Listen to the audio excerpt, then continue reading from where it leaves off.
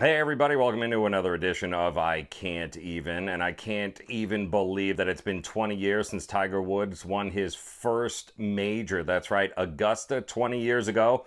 He won by 12 strokes and thus took the entire golfing world by surprise and dominated for a good 10 to 12 years. And to commemorate the upcoming Masters tournament, Tiger Woods showed up on Good Morning America, where he had a really nice putting competition with Michael Strahan, because, you know, nothing says like I'm ready to get back and be competitive like putting on fake grass in a studio against Michael Strahan.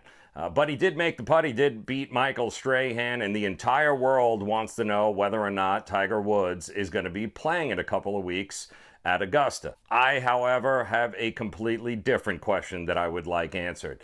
My question has to do with what in the fuck have you been doing with all this downtime that you have had? You look 76 years old. He looks terrible. He looks like my 7th grade science teacher. It's awful. What the hell happened to you? You're only 41 years old, Tiger, and you look like an old man. Father Time has kicked your ass, my friend. So my big question, Tiger, isn't whether or not you're going to show up on the golf course. My big question is, what's been going on, man? Like, what has happened to you? Also, what's going on with the hair? Like, you've got to make a decision. Like, people close to you have to be going, listen, Tiger, you're either sticking with the hair or you're getting rid of the hair. You can't do the whole half on, half off, wax on, wax off thing. You got to make a decision. I think it would look great if you got rid of it all. Scott Van Pelt, who is completely bald, had this interview earlier with Tiger Woods.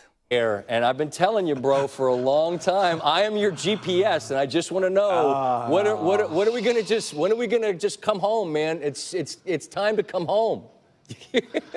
I know, I get it. You know, we Look we at are me, not brother. what we used Look to at me. be. I No, am I get your it. I get GPS. it.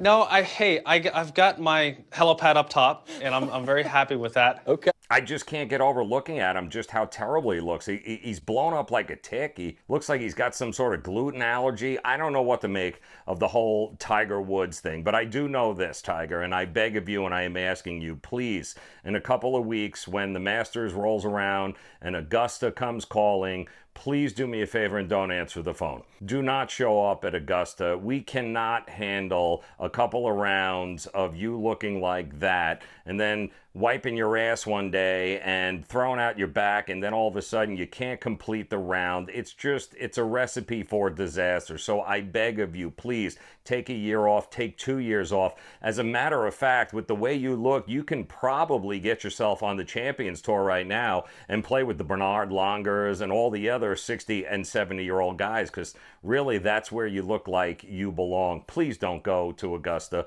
Please stay away from the Masters. We want to enjoy the young guys coming up now, the Jason Days, the Dustin Johnsons, the Rory McIlroys, the Jordan Spieths. You were great, Tiger. There was nobody better. But with the way you look now, and nobody wants to see that in a couple of weeks at the Masters. So do us all a favor, Tiger. Number one, figure out what the fuck you're going to do with that hair. And number two, wait until the Champions Tour. It's just around the corner. I can't even with how he looks.